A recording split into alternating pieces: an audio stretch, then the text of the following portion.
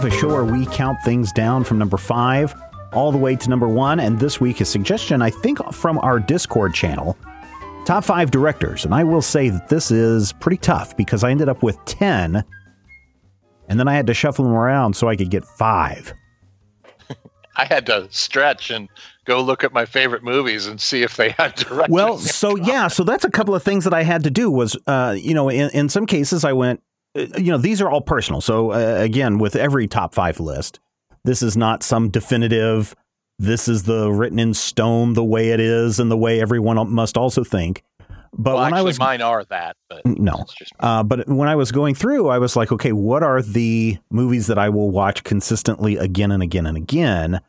And who are those directors? And that's how I had to get my list narrowed down. Now, I'm not saying all these directors are great, but they are my top 5 directors just because I end up watching their movies all the time. Now I have to go back in my head and see who directed the movies that I know you love.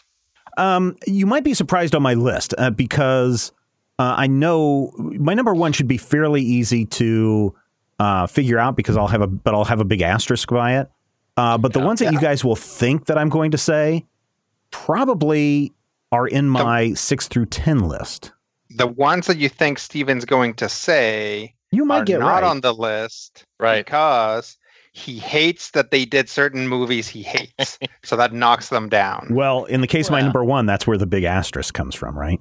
Yep. So like George Lucas, not in my top 5. Right. Well, no, he's not a good director. No one said this was a list of good directors, Matthew. These are our list of top 5 directors. That's true. And Rodrigo, why don't you start us off with your number 5? Okay. So my number 5 is kind of to get everyone used to what's going to happen here because this homeschool guy.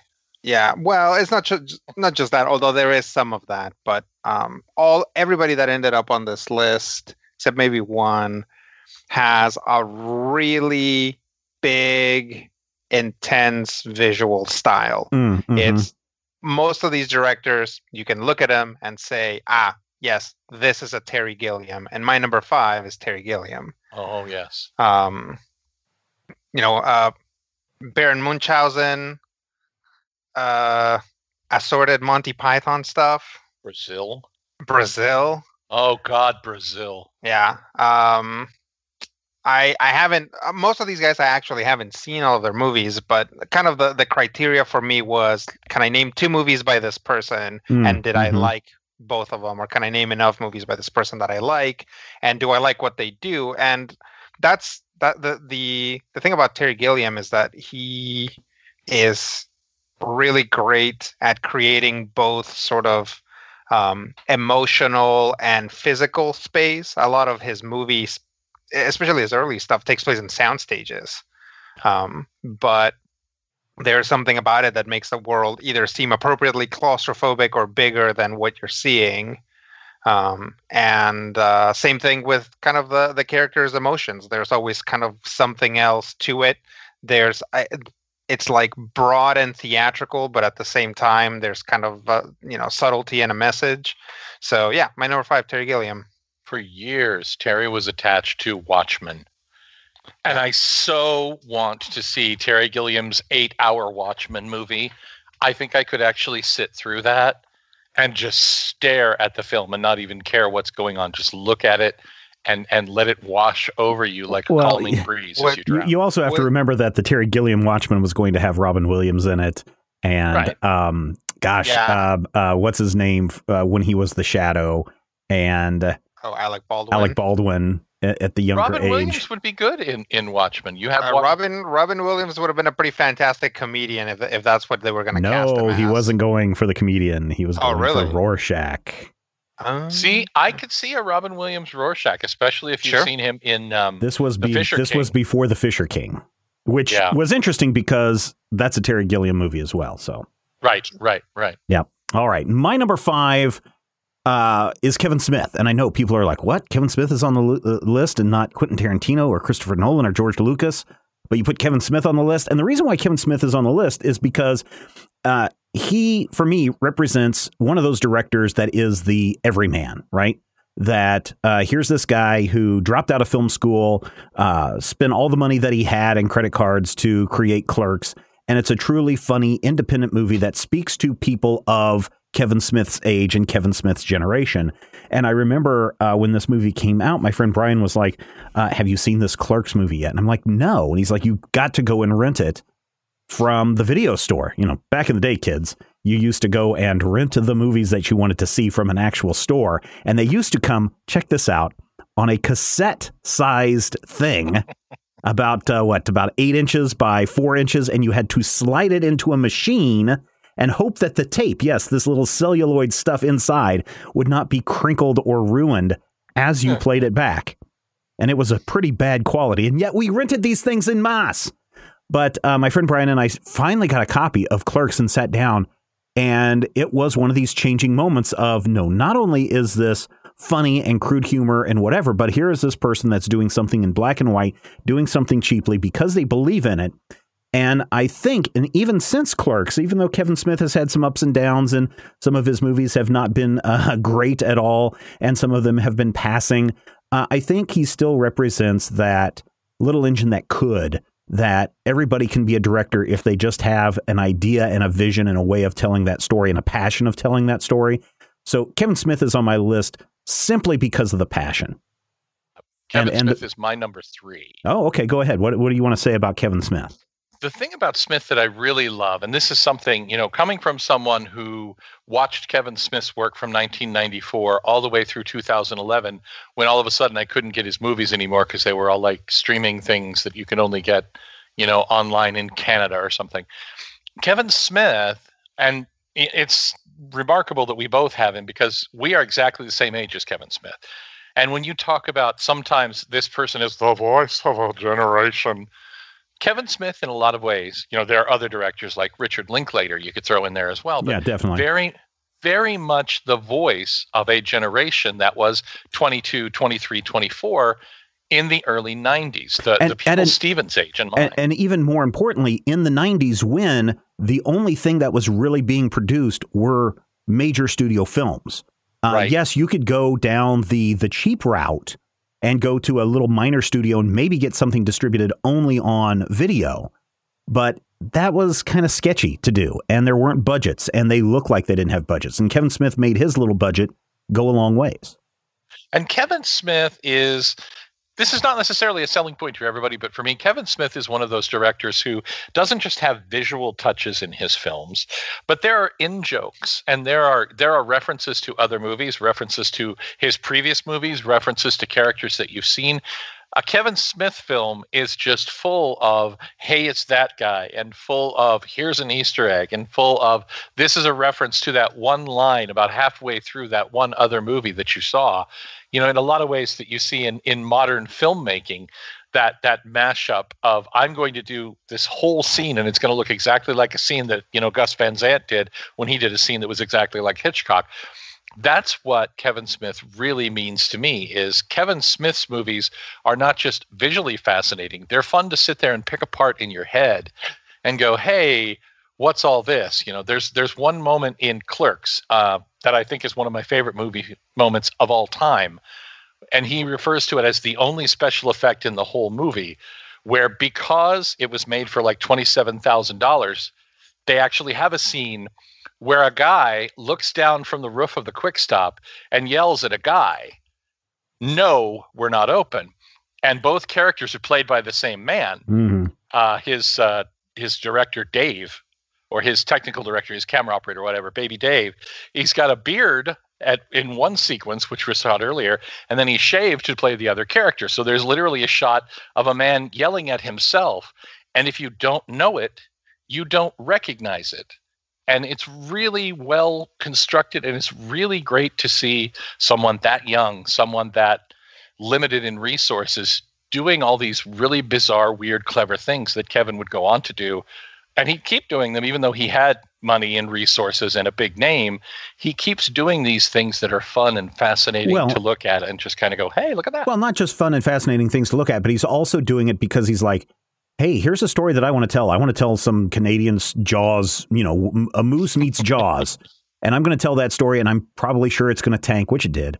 But I'm going to go and do it and have fun.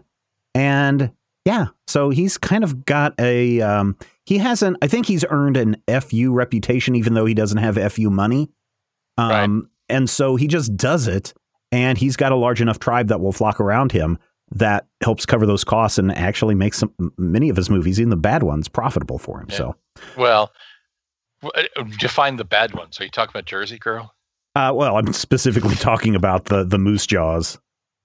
What was that called? I don't know, but Tusk? It was bad. Yeah, no, it's not Tusk. It's not Tusk. Tusk There's is literally the walrus. Yeah, that's the walrus. Sorry, one. I got my northern animal monster horror. one wrong. Yeah. No, Tusk was actually really weird. But what was it? Red State was the one that was where people kind of woke up and said, "Oh wait, Kevin Smith can tell a different kind of story." So Kevin Smith was just a brain squeezer for me. My number 5, Matthew's number 3. Matthew, what is your number 5? Yeah, I get 2 in a row. My number 5 is on this list for one movie and one movie only, and that movie is something that I reference all the time. And you will hear me occasionally say or tweet, or, if you are behind me in traffic, you'll hear me sing-songing going, "One of us, one of us." And that is a line from a 1932 movie called Freaks, directed by Todd Browning. And the thing about a Todd Browning film is that it will keep you from sleeping for days and days and days. The thing that I know him from other than Freaks primarily is the 1931, maybe, Dracula movie, that first Bela Lugosi Dracula film. Mm-hmm. But Todd was around during the early silent film days and did just a whole bunch of these, amped up dramas and weird horror films, and kind of slid into this kind of a reputation as a horror guy or a visual horror guy at a time where all of the language of filmmaking was still being written. So when you talk about a movie like Freaks, he also did one called Iron Man, which I think is awesome, because then you can go, yeah, Robert Downey Jr., 1932. But if you look at Freaks is a movie that I first saw in the middle of the night when I was like 17 or 18 years old. It was just something that popped up, and I could not stop watching. I could not stop looking at this film. And you couldn't make this movie today. And I don't mean that in, they wouldn't do it. I mean, legally, they would not allow you to make this movie today, because he literally got a bunch of people who worked in the circuses and were there to be circus freaks, which is a terrible phrase and a terrible term, but it's also the title of the film. And he played it straight, and he treated them like people. And there is one sequence in that movie that still gives me chills just talking about it, in a fully lit room on a Tuesday afternoon. Is it the little worm person coming at you with the knife? Yes, the man with the knife in his teeth. She's running, and the lightning is going on, and it's raining, and there's mud, and she falls, and she looks down, and under a wagon is a man crawling towards her, no arms, no legs, with a knife in his teeth. And it's horrifying. And then you think, what's he going to do with that knife? And then your brain kind of exhales a minute, and then you think, wait, what's he going to do with that knife? And your brain tightens up again. And it's just a horrifying moment that is funny for a second, and then you realize that it's not funny at all. And that's kind of the thing that I get out of every Todd Browning film that I've seen. Now, granted, I haven't seen all of them because he made like 11 scriptillion movies. But even if you've only ever seen Freaks, even if you've only ever seen Dracula, even if you've only ever seen London After Midnight, you will know that I am correct when I pick Todd Browning as one of my top 5 movie directors ever. All right, there you go. Ever. Rodrigo, what do you have for your number 4? My number 4 is probably the most subtle director in my list. Less of a big obvious visual style, but I've seen a few of her movies, and I liked all the ones that I've seen. And really, I think she's a good director because of the performance that she gets from the actors. And that's Penny Marshall. Oh, man, she is my number 10. She's my number 4. Oh, well, there you go. Matthew with the combos. Go ahead, talk. Yeah, Penny Marshall, right? Because because I was thinking, what movies do I like? And very early on, A League of Their Own came up, and it is, when you talk about like quintessential sports movies, people are going to bring up Remember the Titans. People are going to bring up Field of Dreams, yeah. Rudy. But A League of Their Own really kind of sets the standard for that type of movie where you have like a dysfunctional team that has to come together while also dealing with external pressures, right? And it really shines because it's a mostly female cast. It really shines because the external issues are real things that actually happen and that people are still dealing with today. And it has a lot of heart. It has a lot of it can go seamlessly back and forth between right down slapstick humor to all the way to like something that actually makes you start to tear up and really feel for these characters. Big is good.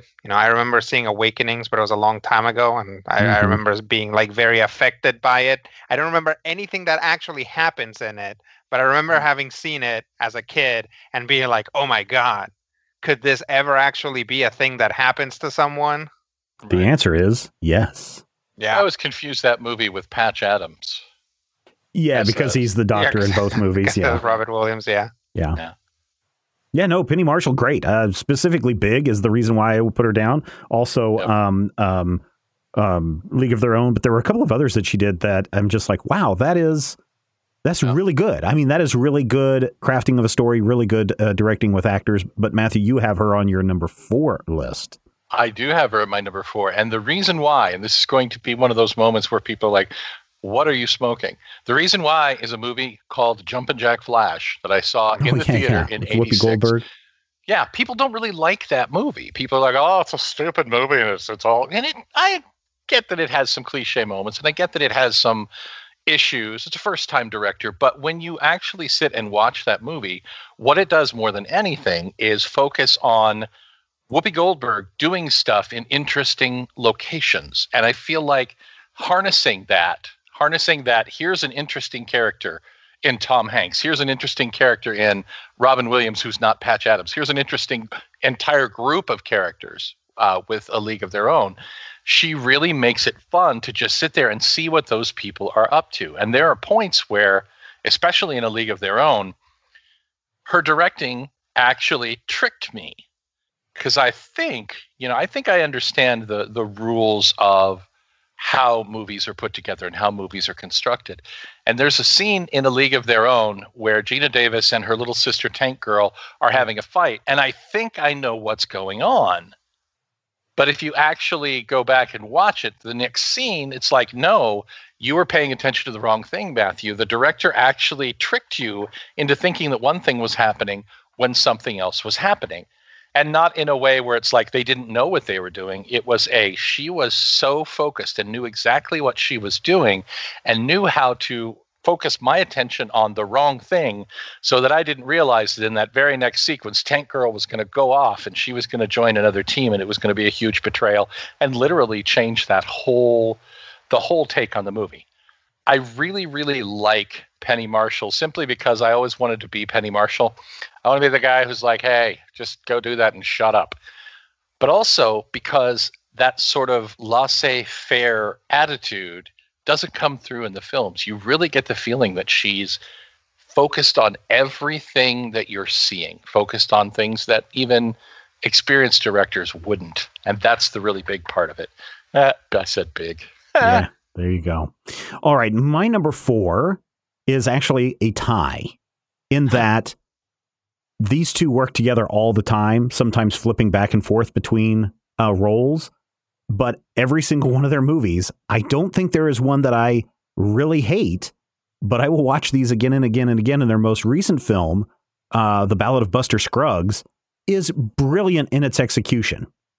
And I'm talking about Joel and Ethan Coen. I think I really finally clicked with me back with Oh Brother, Where Art Thou when that came out. I had seen a couple of their other movies previously, but it just really didn't. They just didn't really click with me until Oh Brother, Where Art Thou? And then it's like, they've got a bunch of movies that you can just dive into. And again, there's not a single one that I won't sit down and watch and enjoy in some way, shape, or form. They're just really masters at combining sometimes absurdity with real life, or coming in with a theme and making it fun, but also sending a message, or just scaring the crap out of you in many instances, showing you how low people will go to get what they want or to do what they want. So they kind of show the big extremes of the human experience. And they've done just about every genre. They've done the musical. They've done the Western. They've done, you just run down the list. They've done the gangster movie. They've done the thriller. They've done the screwball comedies. They're just super versatile. And that's why I put Joel and Ethan Coen as my number 4 top 5 directors. Well, number 5 with the mezzanine. Right, exactly. Okay, we are now back around to our number 3s. Rodrigo, what do you have for number 3? My number 3 is also a director team, and once again back to directors who have a very strong visual style, and that's the Wachowskis. Yeah, right. I think most of the time Lana Wachowski takes kind of point. I think she's at least the more front-facing, outspoken one of the Wachowskis. Of the directors, yeah. Yeah. But I think most of their credits, and definitely their big credits, like The Matrix and Speed Racer, are the Wachowskis. I will die on the hill that Speed Racer is a good movie. I love Speed Racer. People just did not get what they were going for. They were hoping for a new Matrix, and they don't realize that they got the first Speed Racer, and because it didn't do so well, the only Speed Racer. Again, strong visual style, kind of this this idea of sort of it's like form follows function times 10 million, right? It's like you look at the Matrix and everything's like green and computery. You look at Speed Racer, everything's is like a cotton candy lollipop exploded inside your nostrils. Yeah. It's that ability to take sort of these like very basic visual concepts and expand them and expand them and expand them until they almost break, right? Yeah. From what I've seen of what is it, Jupiter Ascending? Oh, right. Yeah. That probably has some of that going on. I watched Cloud Atlas. Cloud Atlas is downright subtle for a Wachowski movie.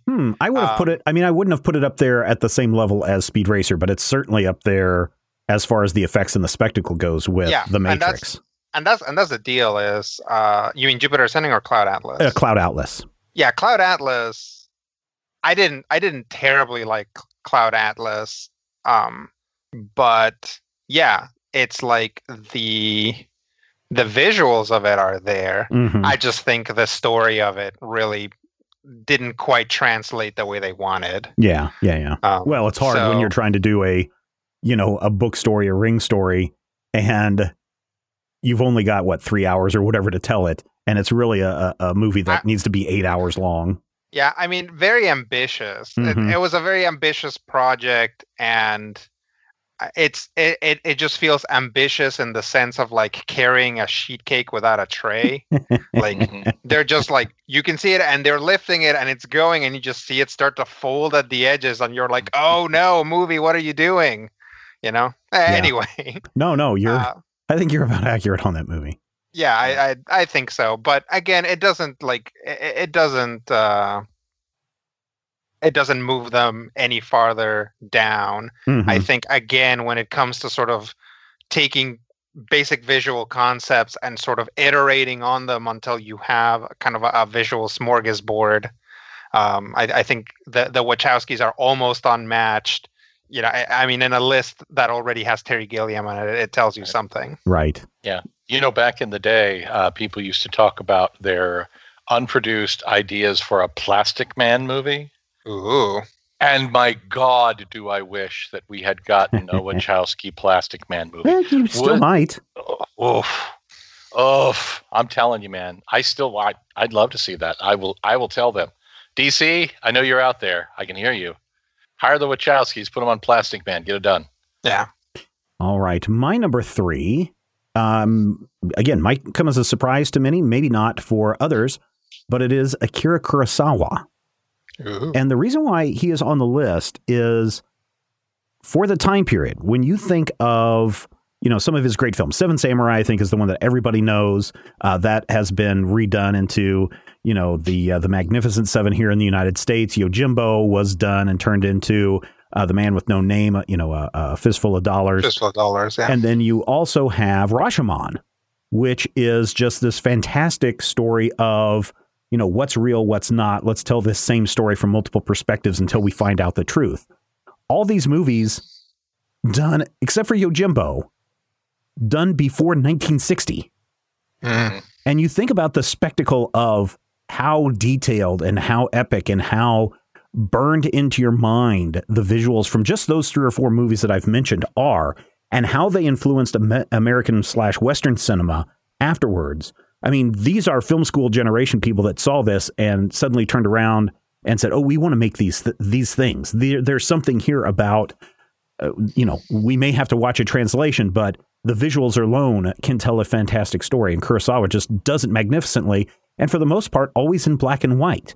And, we wouldn't have Clint Eastwood where he is today if it wasn't for Akira Kurosawa. We wouldn't have George Lucas if it wasn't for Akira Kurosawa. And so for that reason, I think he deserves to be on the list of directors. And I could watch Seven Samurai again and again and again. I can watch Yojimbo multiple times without getting tired of that movie. So therefore, Akira Kurosawa, my number 3. Ever seen Kagemusha? I don't think I have. I mean, he's got a huge list of movies as a director. He was working from 1941 to 1993. Yeah.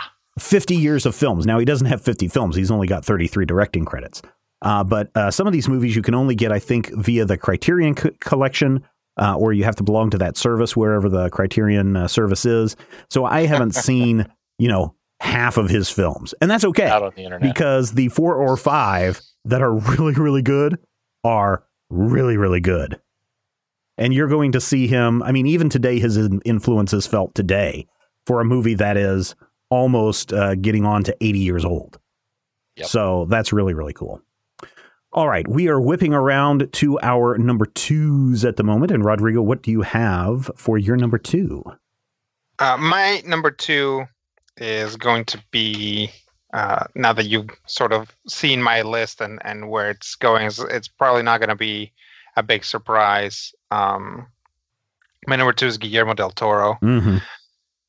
So del Toro has kind of similarly to the Wachowskis, is able to kind of take visual concepts and sort of expand them. But Guillermo del Toro does this thing where he's able to have very fantastical things interact with very mundane things. Right. And the experience is enhanced for it. Right. It's like anywhere from the kind of back and forth between the real world and the Fawn's world in Pan's Labyrinth, the fish man, sort of like hanging out in like a very normal bathtub in Shape of Water, or that scene where the giant mech arm punches through an entire office to set off that what is that called? Like that little back and forth little knocking together ball thing.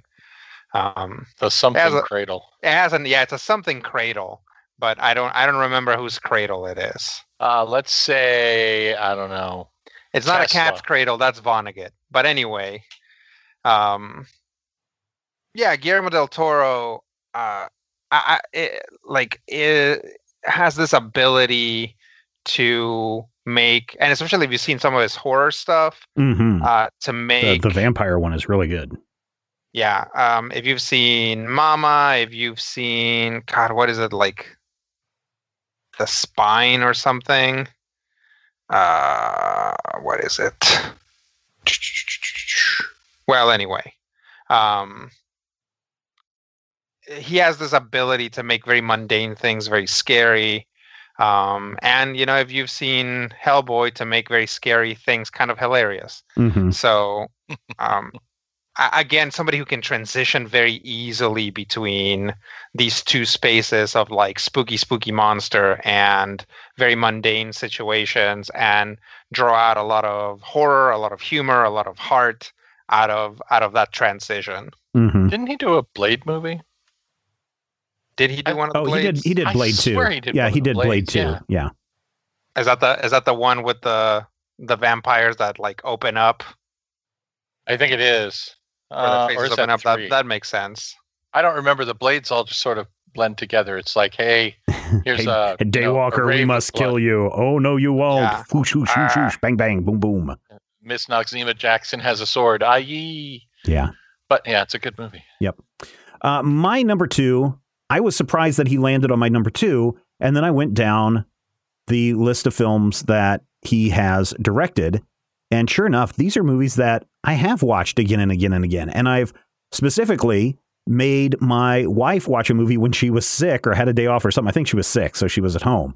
And I was like, here, watch this movie. And I just watched it just to watch her freak out when things started to go really, really weird. He's directed television. Mindhunter is a fantastic television series. He's done Zodiac, which is about the Zodiac killer, which, again, I will revisit that probably about every 2 years or so and just be drawn into it like, what is this movie?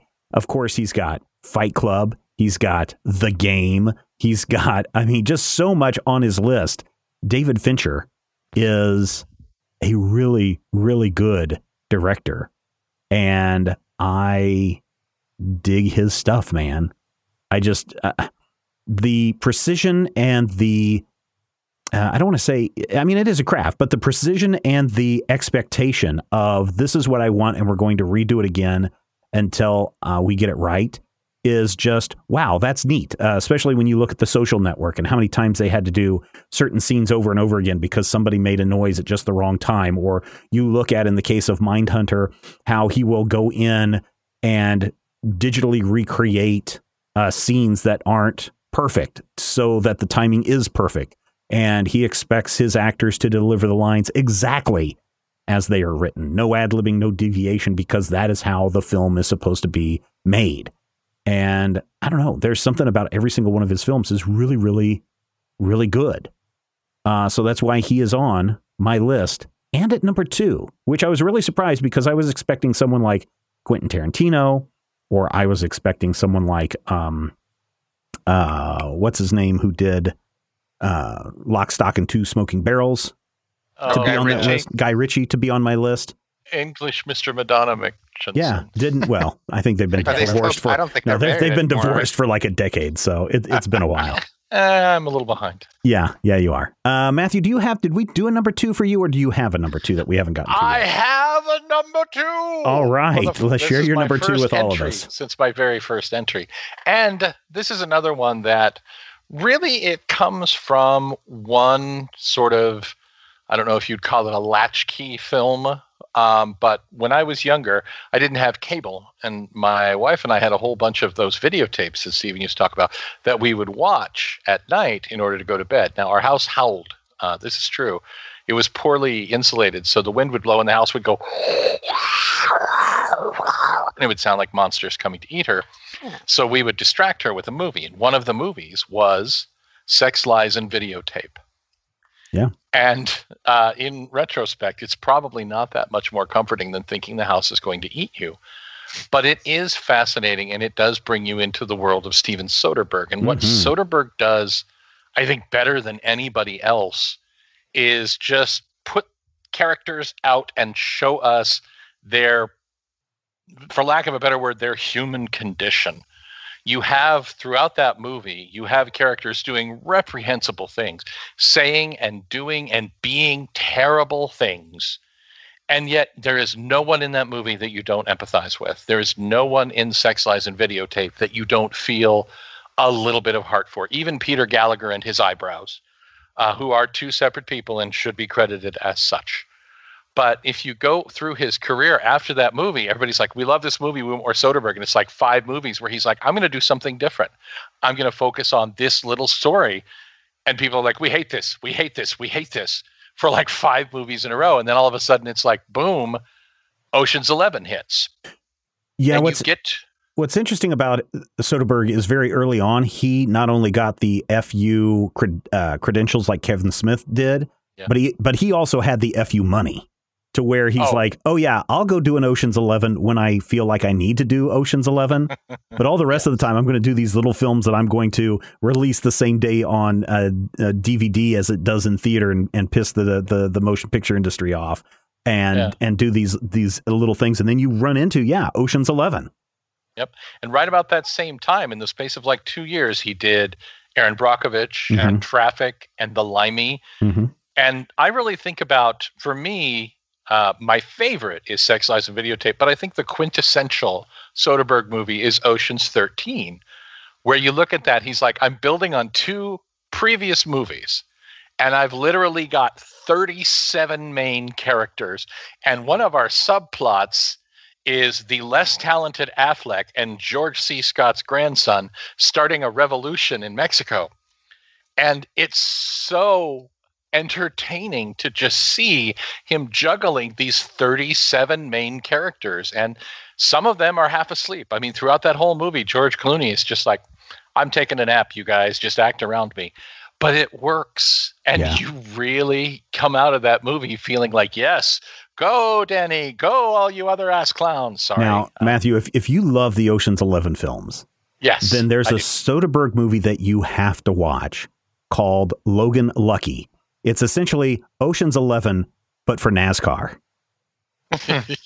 And that's literally that is literally the hook for this movie. It's like Ocean's 11 meets NASCAR. It has is that like brand new? No, it came out in 2017. It's got dude, that's brand new for Matthew. Oh yeah, that's right. Yeah. You don't have to say it like that. All right. It's got Channing Tatum in it.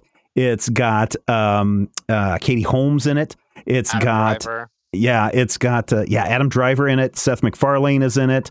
What's his name? 007. 007? Yeah, it's got 007. Daniel Craig? Yeah, it's got Daniel Craig in it. It's really good. And I didn't realize that it was Soderbergh until I was like halfway through the movie. I was like, man, this is just Ocean's 11 again. And I was like, let me look this up. I was like, holy crap, this is Steven Soderbergh, and he's doing whatever the heck he wants to do. And it's when you realize, and that's one of the nice things about these directors that we have on our lists. If one of these directors calls you up and says, hey, I'm doing a movie, would you like to be in it? You don't go, go talk to my agent. It's like, I'm going to drop everything and go do this. And that's how you get Daniel Craig to play hillbilly redneck busting out of jail in Logan Lucky.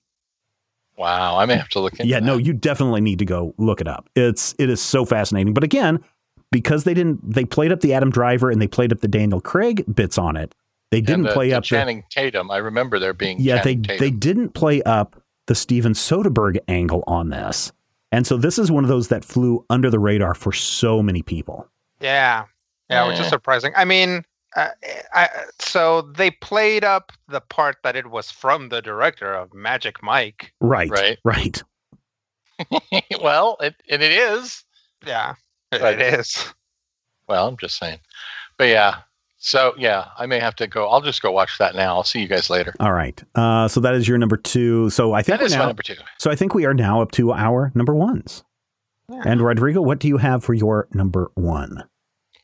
My number 1 is it was actually very tough for me to order this list, and it kind of came down to if somebody is like, hey, you gotta watch a movie right now, which of these directors' movies would you rather watch right now, right at this moment? I know that I'm going to be in the mood to watch an Edgar Wright movie more often than anybody else on this list. Mm-hmm. Probably because they're generally pretty light and fast, right? Your Shaun of the Deads, your Scott Pilgrims. I still haven't seen Baby Driver. Oh, you haven't? Okay. Well, I want to. Be prepared. It's a very dark movie, but it's also now got a bad stigma to it. So. Oh, does it? Yeah, because of one of the actors that's in it. Oof. Mm. All right. Well, oh yeah. Gotcha. So anyway, yes, Edgar Wright.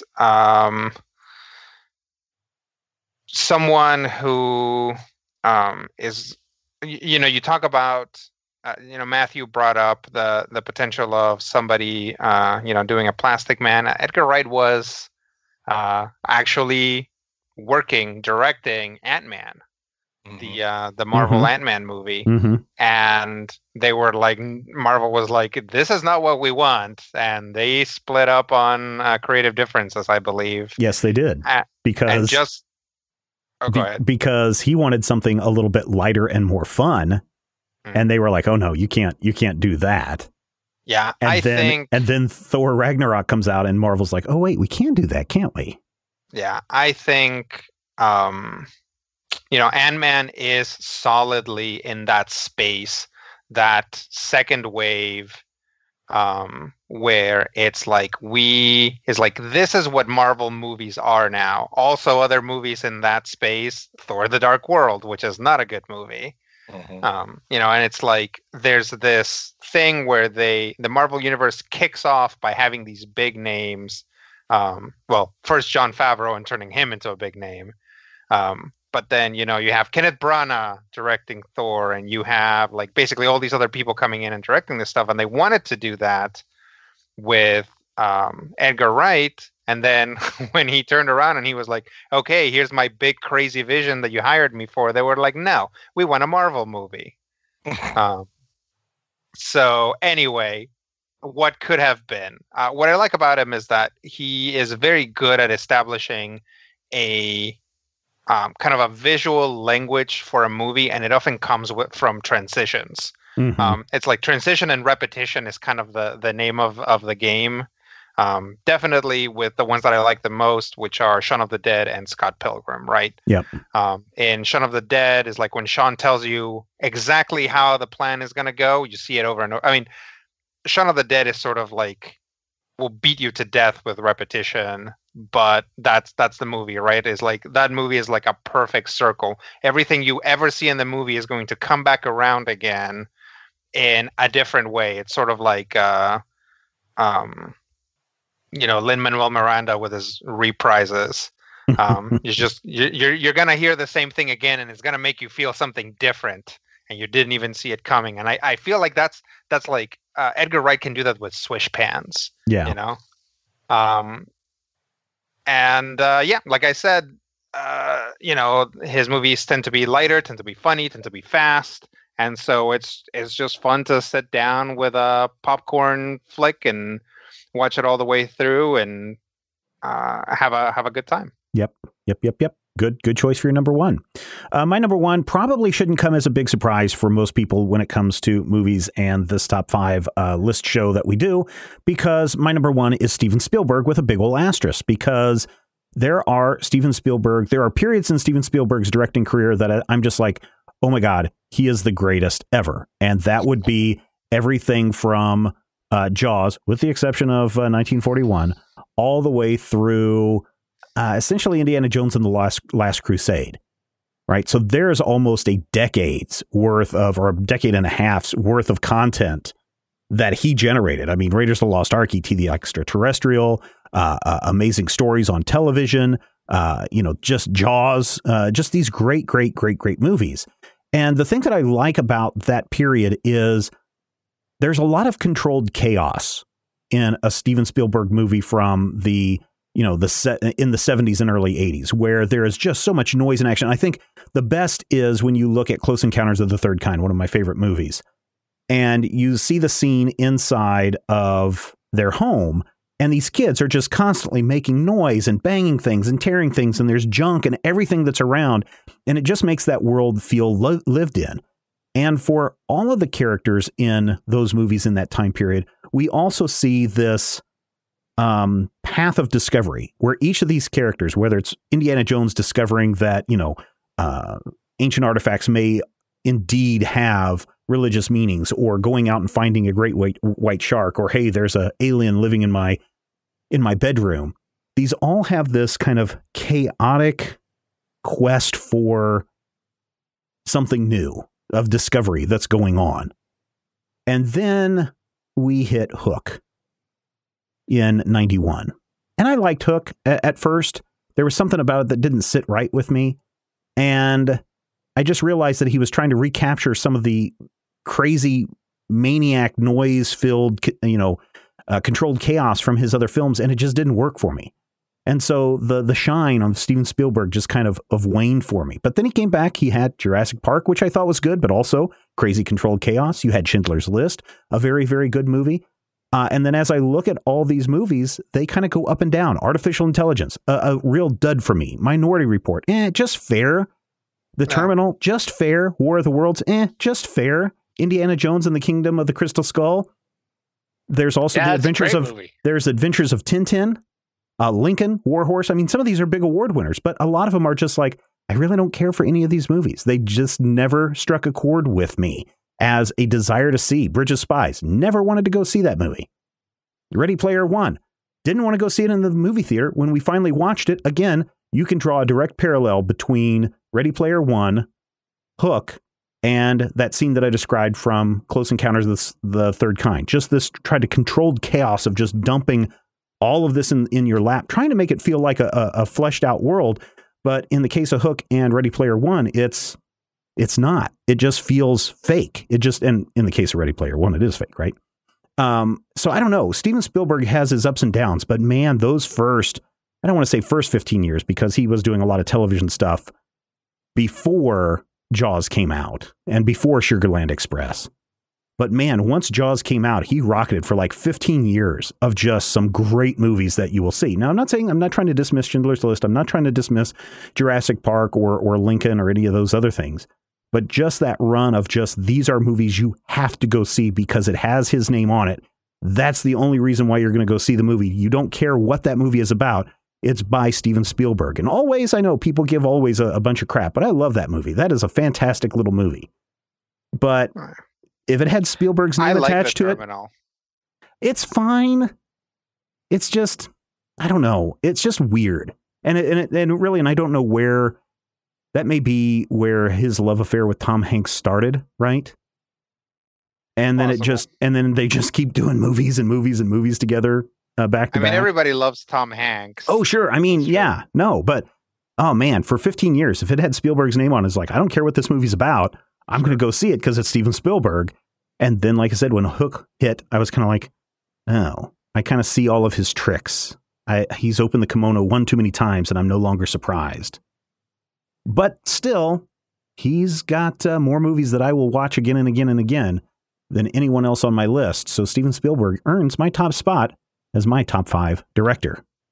Matthew, who do you have for number 1? I'm just disturbed of the thought of Steven Spielberg in a kimono. My number 1 is a director who has had huge influence on me, not just in terms of things that I reference, because frankly, I've been known to reference Freddy Got Fingered, and I hate that movie with a flaming passion.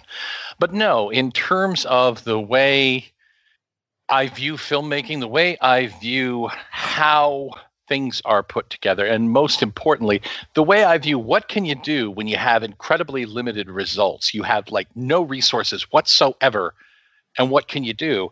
And in 1968, the answer to that was, I'm George Romero. I'm going to make the scariest movie you've ever seen for like $8, and we're going to call it Night of the Living Dead. And that movie really kind of shaped George Romero, because I don't know if you've seen the last few, I think he passed away actually. Yeah, the last few films that he made were all in that reality. Land of the Dead, Diary of the Dead, Survival of the Dead, High School of the Dead, something, The Dead Dark of the Side. Dead. Dead of the Dead, exactly. And then, of course, there was a remake of The Crazies, which, if you've ever seen The Crazies, is very much another take on the same themes of Night of the Living Dead.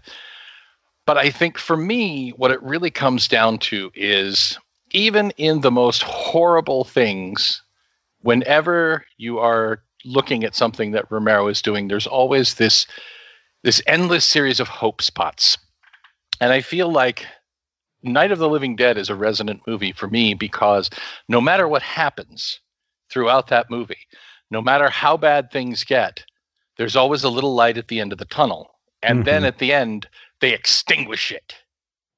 So you get this thing where it feels like real life in the messy, dirty kind of, you do your very, very best, you get really, really close, and then everything falls apart. And not everybody can get away with that. I mean, not every storyteller can have an ending that goes that far afield. And if you've actually seen the remake of Night of the Living Dead that they did around 86, 87, 89, I don't know. Sometime, so it would have been college, it would have been the 90s. They did a remake of Night of the Living Dead with a very 90s twist.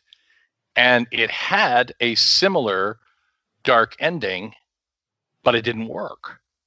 And part of it, for me, didn't work was you get to the end of the original Night of the Living Dead, and even though this terrible thing happens, and then you get to sit there with the credits playing that just incredibly disturbing music, and you get the still shots of these terrible things happening, and Romero just keeps stabbing you and stabbing you and stabbing you with the sadness fork that he keeps in his pocket.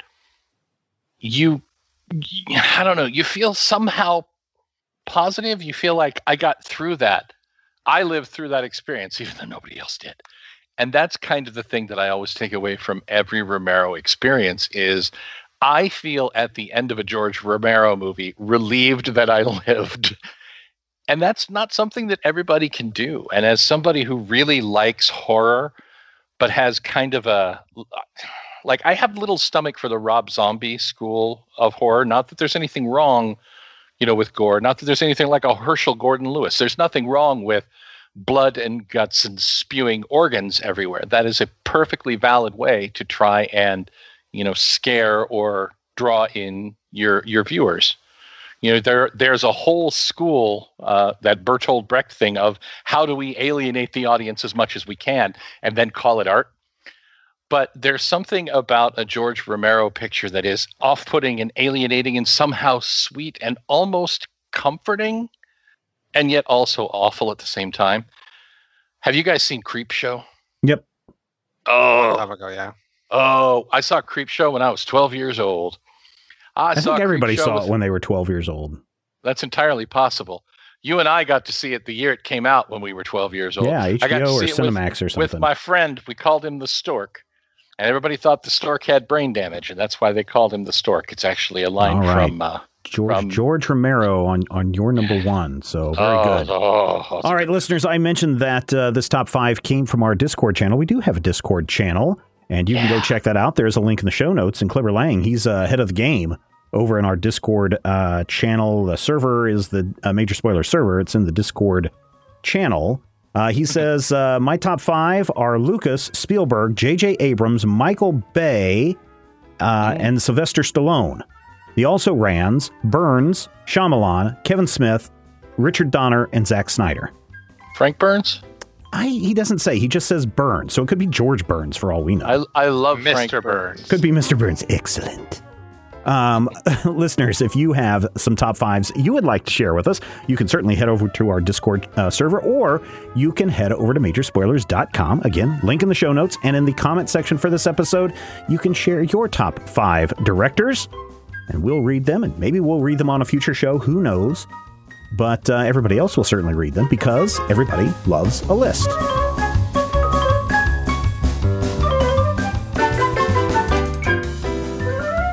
This podcast is copyright 2019 by Major Spoilers Entertainment, LLC.